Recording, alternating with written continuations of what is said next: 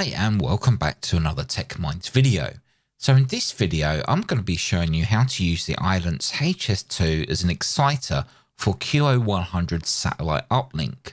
Now I'm going to be using a DX Patrol up converter which can take a 2 meter 144 MHz input and will output 2.4 GHz. So the first thing I need to do is set up the HS2 to the 2 meter band and then select the USB mode. I'll also adjust the power level to its lowest setting. The reason for this is because the DX Patrol up converter can take up to 3 watts power input for a 250 milliwatt output, but the amplifier that I'm going to be using, the SG Labs V3 amplifier, only requires around 14 milliwatts for the full 20 watts output.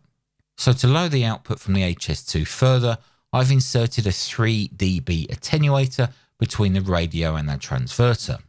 Now at the end of my garden we have the 1.2 meter dish with a dual feed helix antenna, which I've covered in another video if you want to see how that's made.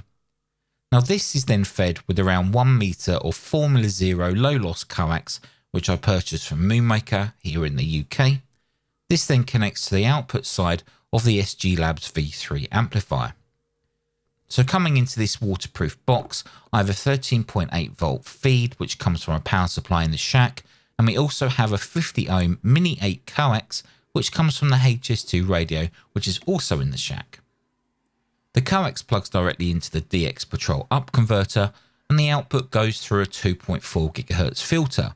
Now this also helps attenuate the up converter's signal, and then this feeds directly to the input of the SG Labs RF amplifier. Now the amplifier itself requires 28 volts DC, so we're also using a step-up transformer as you can see here on the top left. You will also notice a rather large heatsink and fan which is mounted to the top of the SG Labs amplifier. Now this is to keep it nice and cool while in use. The amp is RF switched, so there's no need for a PTT line to activate the amplifier. So now I'll play you a recording of my first QSO on QO-100 using this particular setup. Now you may notice that you can clearly hear my breaths between talking, which when playing back is actually quite annoying.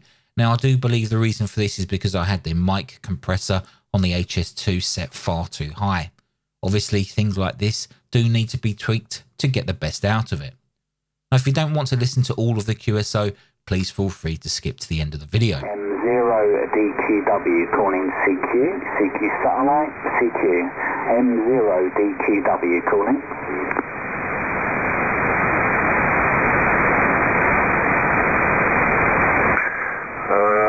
I just want to get on your frequency. It sounds okay.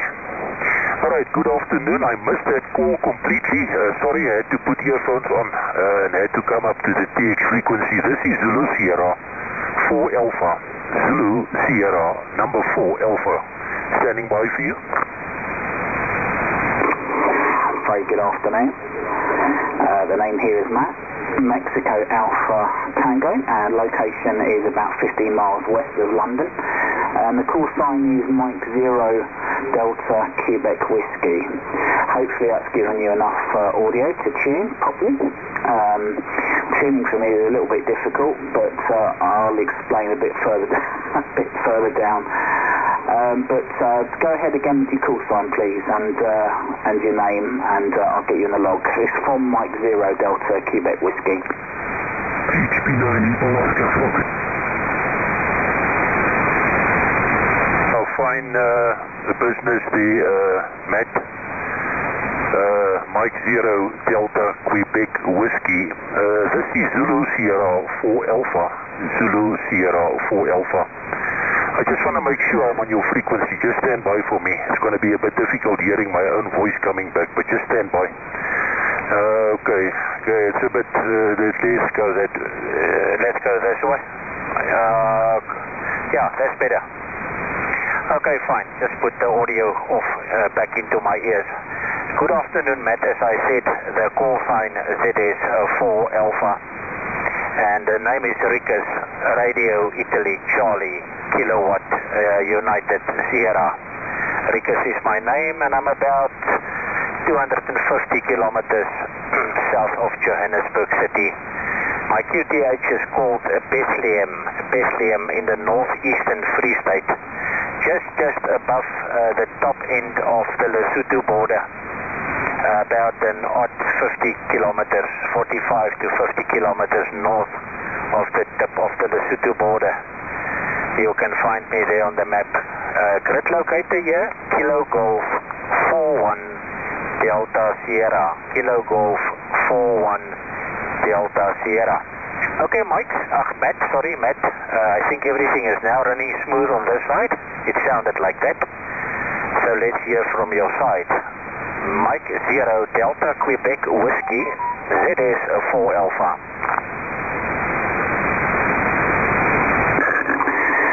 ZS 4 Alpha. This is Mike 0 Delta Quebec Whiskey.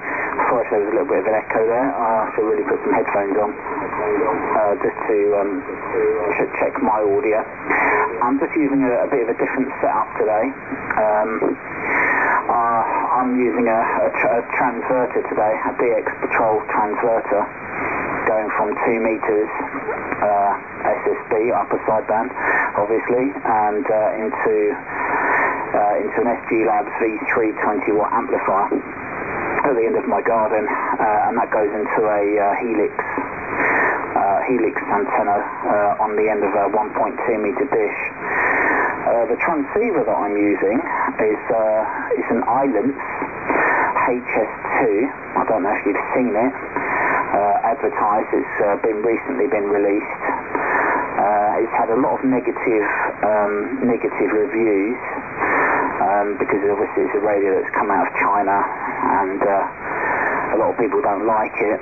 But one of the main reasons why I wanted to get it was because it's quite small, and I wanted to use it as an exciter for QO-100. So this is my first test, so I've literally just plugged it in and just trying to figure out where on the 2 meter portion of the band I'm going to be coming out on 2.4 gigs and then coming out on 10 gigs. So I was doing a couple of audio tests and listening to see where I was coming out. So on my radio I've got 144.201.5, so that's what I'm transmitting into the transverter. And I think it seems to be working okay. But yeah, if you want to look up the radio I'm using, it's Ailunce Alpha. How do you pronounce it actually? Oh yeah, Alpha India Lima Uniform November Charlie Echo, or it's a Retivis model as well, Retivis, and it's a HS2 Hotel Sierra 2, and I've got it on extremely low power. But I wanted to give a nice long over just to make sure that I'm staying on frequency and it's not drifting or anything, so I'll just quickly turn up the volume to hear my voice. And oh yeah, well, okay, I think it's sounding okay, and it looks like I'm a fairly good signal in. Unfortunately, where I live, I can't get a clear line of sight to the satellite because I have some issues with some trees in the way of the satellite. So I have to depend on WebSDR for receiving, which is a real shame because I have the equipment to receive and transmit, but unfortunately Mother Nature isn't letting me receive very well. But anyway, I've waffled on enough there, Rickus, and it's nice to work here. I'm not sure if we've worked before. I don't have my logbook open, but it's nice to meet you on here this afternoon. ZS4A M0DQW. Okay. Mike 0 Delta Quebec Whiskey, Mercedes 4 Alpha returning. No, fine business. There, Matt. No, you sound very nice. There's absolutely no problem. Nice audio, everything is clear and strong here on my side, so no problem. Okay, the setup this side, the exciter is Kenwood TS2000 X-ray, but I'm using it on 2 meters to the transverter. So there we go, guys. That's the HS2 being used as an exciter on QO-100, and for me it worked really well. What I really wanted to get out of this test was how well the HS2 remained on frequency with prolonged use. Now, when we start dealing with transverters and 2.4 gigs SSB, it's really important to have a stable exciter. Any slight movement in frequency will be amplified up the chain and could potentially cause audio and reception issues. So for me, the HS2 is a great contender to be used as an exciter for the QO-100. Now, just to point out, the DX Patrol up converter used in this video can also take a 28 megs IF input, a 432 megs IF input, and a 1.2 gigs IF input. Now, so far, I've not tried any of these other IF frequencies, only the 144 megahertz. So there we go, guys. I hope you enjoyed this video. Until the next video, stay safe, take care, thanks for watching, and I'll see you in the next video. Oh, and if you haven't subscribed already, feel free to hit the subscribe button.